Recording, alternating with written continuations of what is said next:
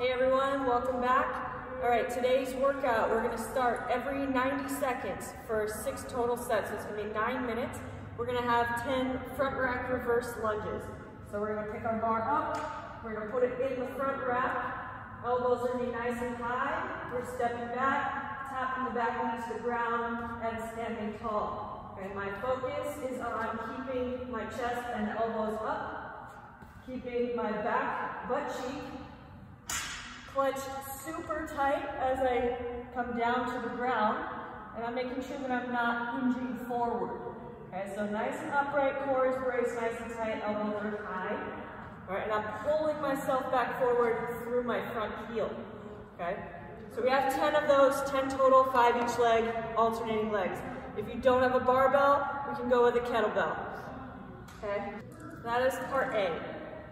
For part B, we have a 12-minute AMRAP. We're going to start with 10 kettlebell, one-arm front rack squats. So I'm taking my kettlebell, I'm bringing it to the front rack. I want my knuckles to my chin. My kettlebell is being cradled on my arm. It's not behind me. Okay, so in front, set my feet in my squat stance. My opposite arm can be out for balance. And I'm doing 5, and then I'm switching to the other side for another 5. Okay. From there, I'm moving to 15 box jumps. Okay, so I have my box, landing, standing tall, either stepping down or hopping back. Okay, however you want to do it is fine, 15.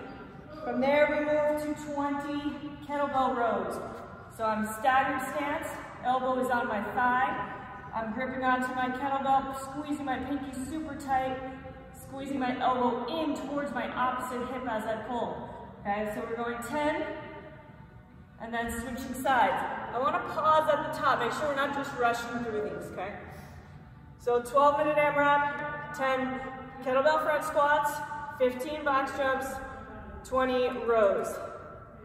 For part C, we're gonna go barbell curls. Squeezing up, controlling the way down. Elbows are gonna stay in, okay? So nice and controlled. We're doing 10 to 12 reps. If you have weight, you can add weight.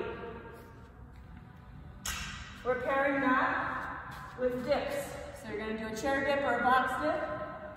The straighter my legs are, the harder it will be. The higher my legs are, the higher it will be. So if you have something to put your feet on, you can do that. Elbows are moving straight back. We're trying to get to 90 degrees of elbow bend flexion, and then we're pressing straight up, nice and straight.